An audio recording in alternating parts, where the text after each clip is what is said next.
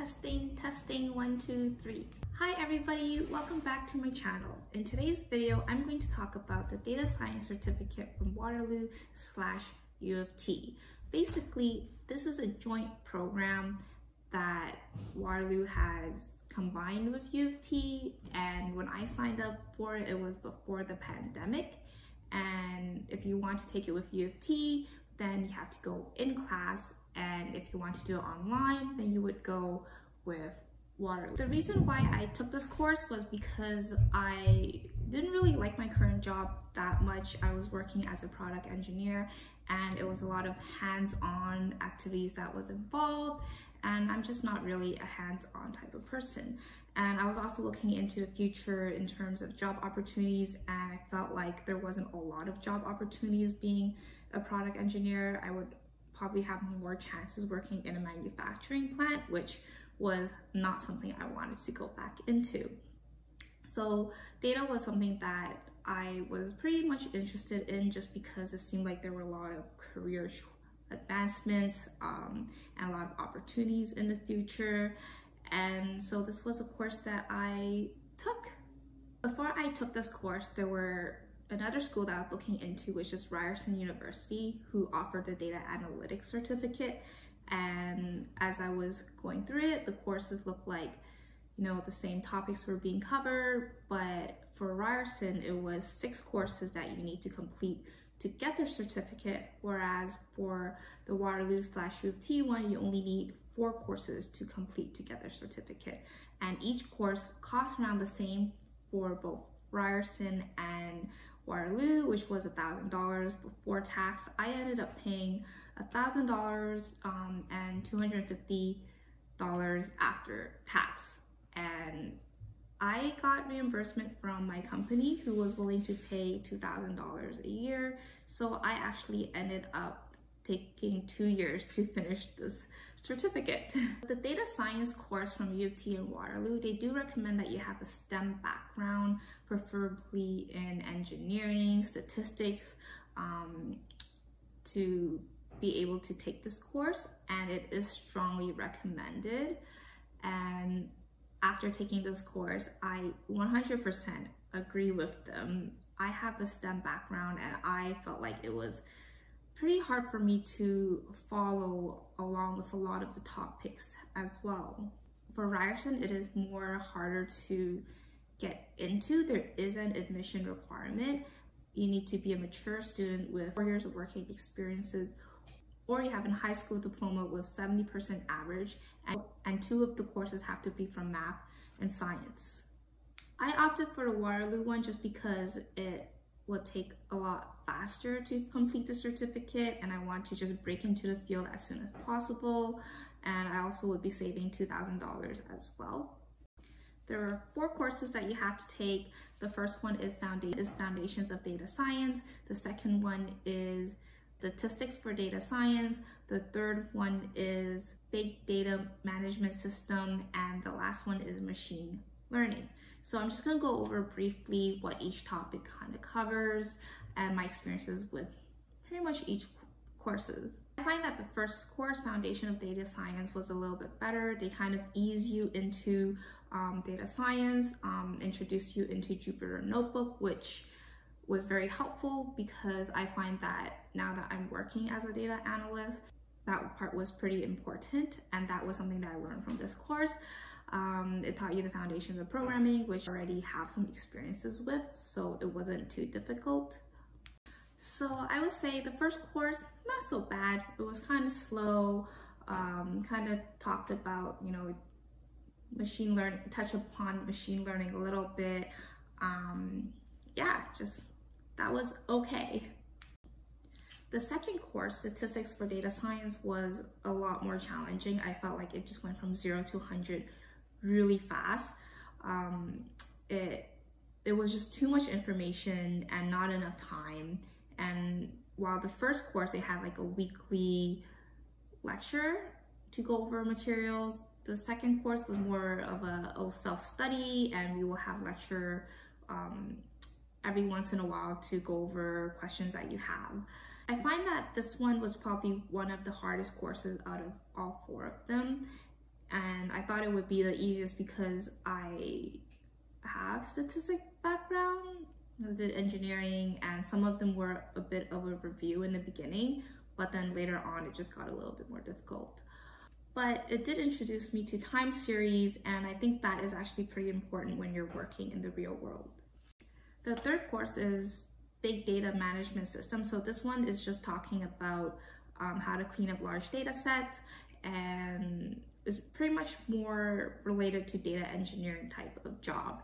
And what I find about this course was it's not too bad. It introduced you to SQL, which is very important because that is what most jobs need, but only the basic. It doesn't really go too far. And the last course, which is machine learning, to be honest with you, I don't even know what went on in that last course. It was just all a blur. This was probably one of the difficult courses yet, so I actually can't really say much about this course. I was just trying to get through it.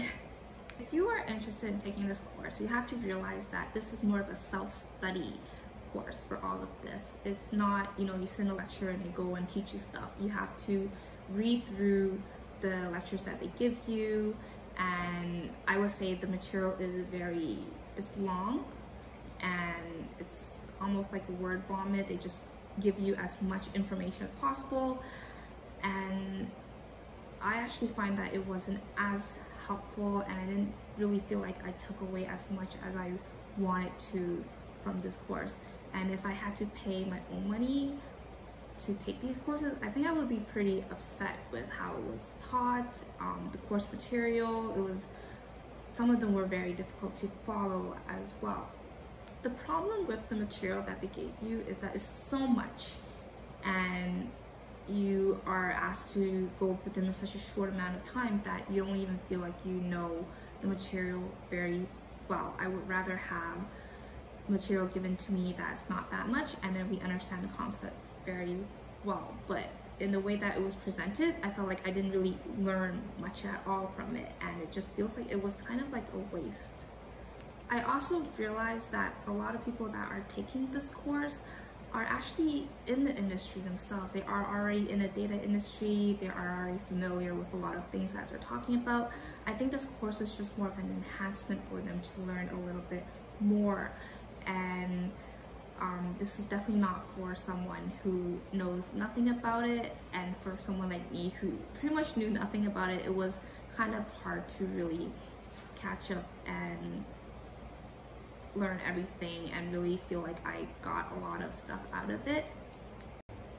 One thing that I also noticed is that my boyfriend is a data scientist, and when I showed him the course material, he himself said he doesn't really know what is going on, and he said it was really poorly written. It was just give you a bunch of information, like poorly written by a PhD, where it's really hard to understand.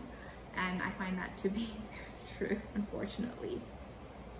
One thing that I wish that they did was just stick to the key topics that are used in the industry, and kind of spend a bit more time on that so that we will learn that very well. But unfortunately it wasn't. It was just like throw as much information at you as much as you can, and it kind of felt like a scam in some ways. I was just like, okay, we'll just throw as much information, and then they just kind of take your money. But that's just me. When I first took this course, I thought that this course or the certificate is pretty much for people who don't really know too much, have a STEM background, and want to kind of gain a bit more knowledge in this industry. But what I came to realize that it's really not. It's actually for people who already are in this industry, are working pretty much related to this kind of stuff, have a lot of programming experience, and I find that those people are actually getting the most out of this course, and they just want to expand their knowledge. I'm going to go over the breakdown of the course. So in each course there are either 4 or 5 assignments, and they make up about 60% of your grade. And the assignments some of them are pretty tricky, but the first course I find that most of the answers could be found online. It's not too difficult, but I find that they will give you marks for trying, so they're not too strict about it. So I feel like a pass is almost like a guarantee unless you don't do anything at all. Then you have a group project, which is worth 30%, and in the group project there's always somebody who knows the most, who's already working in this industry, and that kind of helps the group a lot more.